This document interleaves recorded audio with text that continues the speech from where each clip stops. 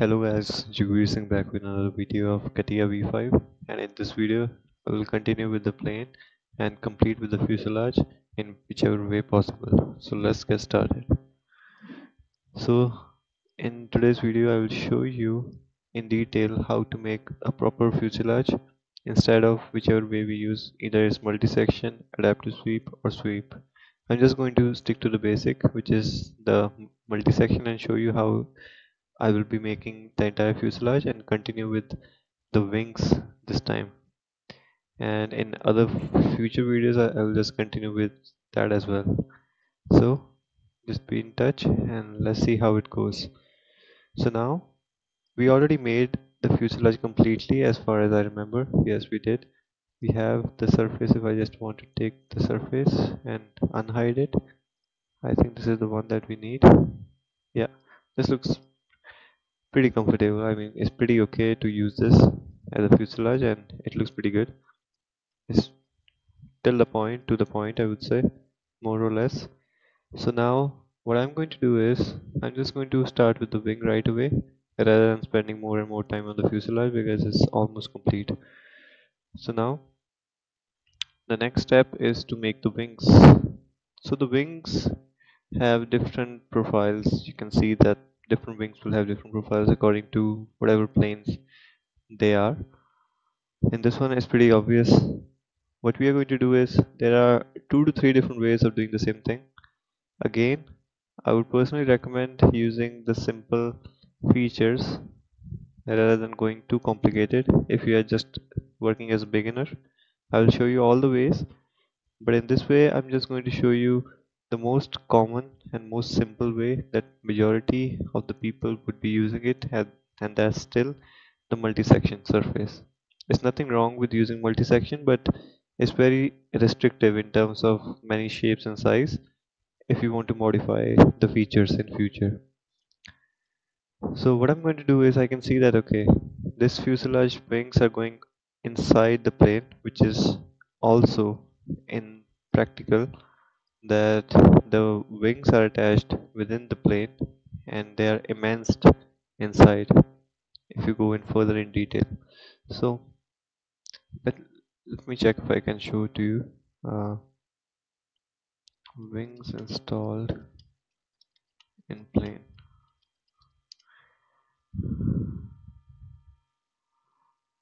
If I can find any image right here, how are the wings attached to the plane?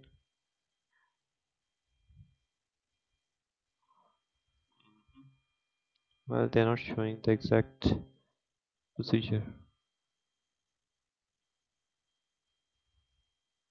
This looks kind of familiar.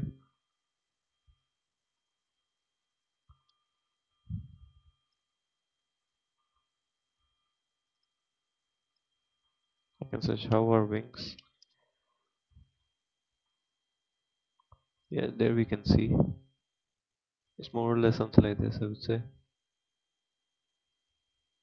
We have wing box, which is basically immersed within the plane itself.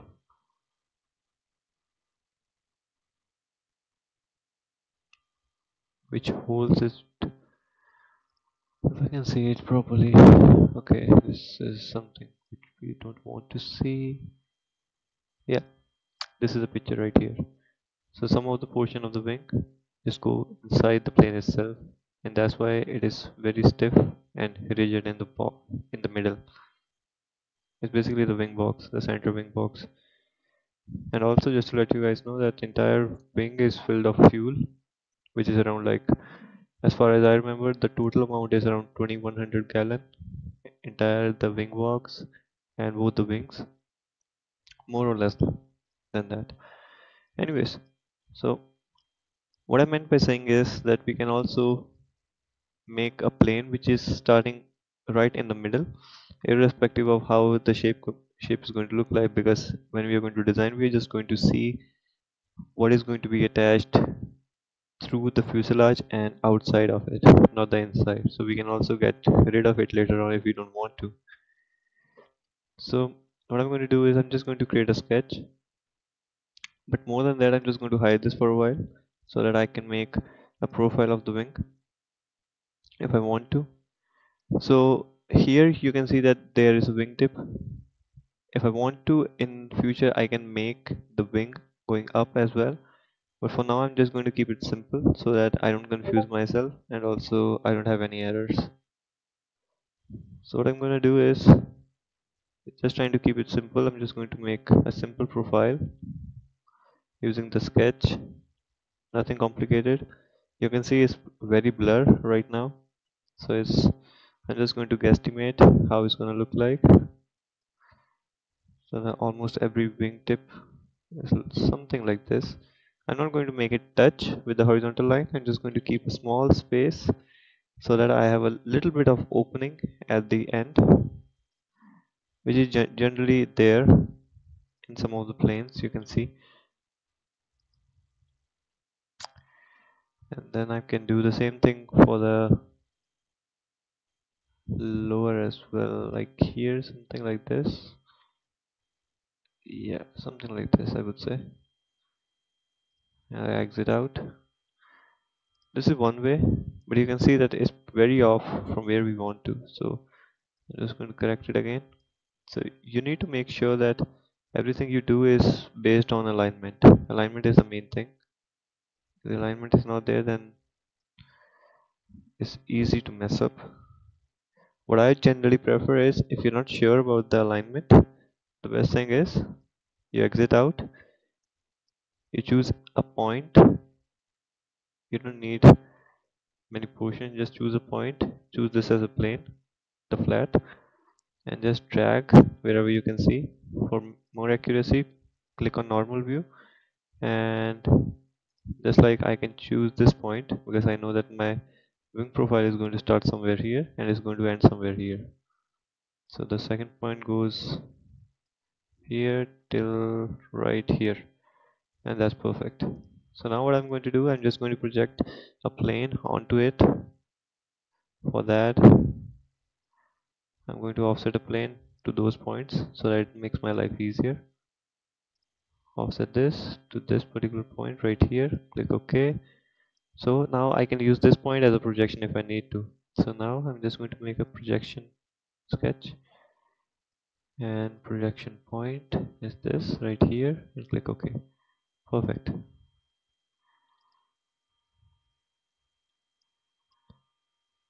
So there we are. So we have one point as well. I'm just going to extract this point, make it construction, click OK, and there we have it. So I'm just going to use the curve,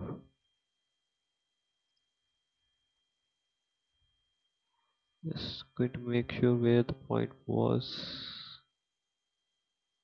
Okay, the point is somewhere here. Yeah, because of that focus off, I'm not able to see it. Now it's better. So I know that I have to end somewhere here. Yep, that looks okay. I'm just keeping a small distance vertically, just to be from my point of view. If I can select this point alone, but it's going to select the entire curve. That's no problem. That's okay. I'm going to do the similar thing for the bottom as well. Just going to make a simple looking surface right here somewhere. That's good enough. You can make it look more aesthetic if you want to. It all depends on whatever the shape actually is. I'm not sure about that. It depends on plane to plane. For now, I'm just going to keep anything that comes into my mind. I mean, it's not perfect or ideal, but yes, we will go on different improvements of how to make this plane better and better every time. So now what I personally would do is, I can see that okay, this is the line that comes right here. Again, two ways of making it. Either you can just make a profile on this particular plane and then you can just trace it, or you can just make a simple line and project it straight and then add a fillet later on. which I don't recommend really because it can be slightly confusing. So what I generally do is I'm just going to make another plane right here. I'm going to offset a plane with my XY plane, and I'm just going to choose the same point that I used. I'm going to offset it right there. That's better. So now what I'm going to do, the same thing, make a projection sketch, position sketch on the plane and make a projection point. The same projection point is good enough. Well, you can reverse V, you can swap it and reverse V then, just to make sure. Yeah, that looks better. So now you can just have the entire line from the projections if you want to.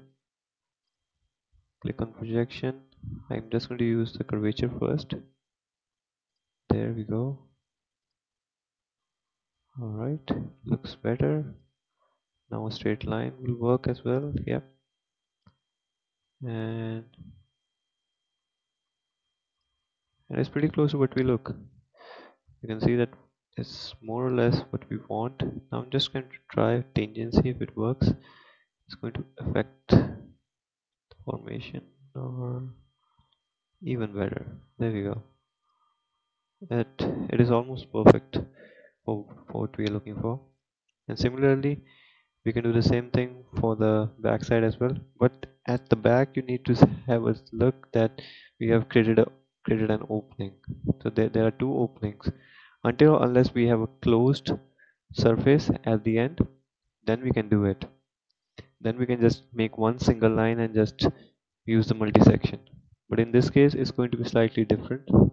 So that's why I would personally recommend that once you're done with this, either you can make each profile, top and the bottom, individually in two different sketches and then use the multi-section, or you can later on, what I will be doing is extract both of them individually and then use the multi-section separately. What I mean by that is I will show you just right now, and that is I'm going to make another sketch, another plane, just like I did. Now I'm just going to offset it from this plane as well. I can do that, not a problem. Onto this point, I'm going to click OK. I'm going to make a projection sketch, positioning sketch on the projection point, which is this one right here. Make sure I'm going to swap it and reverse V. Looks better. Click OK. I'm going to do the same exact thing that I did. Make a profile. Yep, looks good. And till here, somewhere here. Looks better. I'm going to exit out. Perfect. So now I have one surface for the top wing, and then I'm going to do a similar thing for the bottom wing as well. I know it looks like a lot of work, but it's one of the easiest way of not messing up too much and not making a lot of mistakes. Just focus on the, on choosing the right points. I'm going to do the same thing. Positioning sketch. Projection point is going to be this. Swap it and reverse V. I mean, you generally don't need to swap it and reverse V, but that's what I prefer to do in order to make lives easier for myself.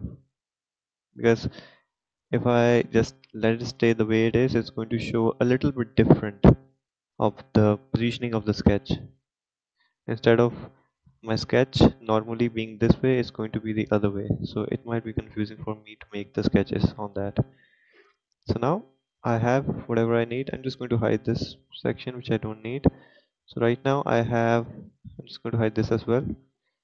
So I have one sketch which have both the profiles. I'm going to extract one of them.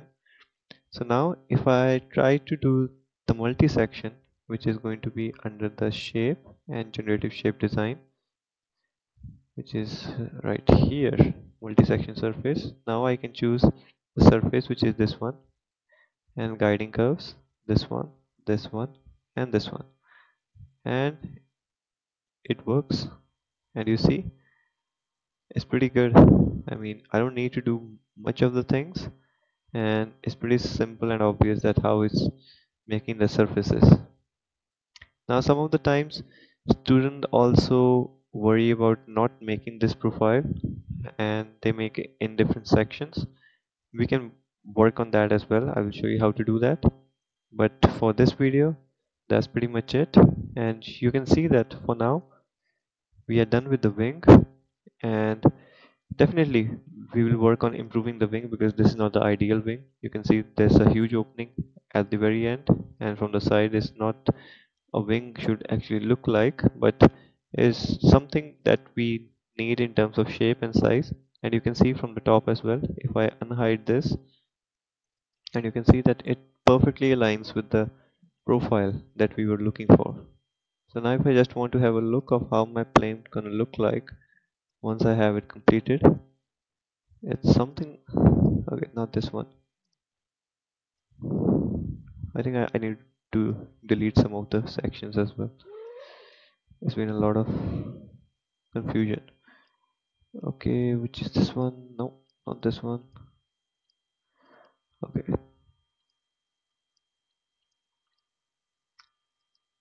I'm just going to unhide it. Let's see. This is it the one. Yeah, this is the one. Looks good. Yep, this is the one. And if you are kind of confused that where should it be properly aligned, and I'm just going to unhide. I'm just going to hide this as well and show you guys how it looks from the other side, from the opening side.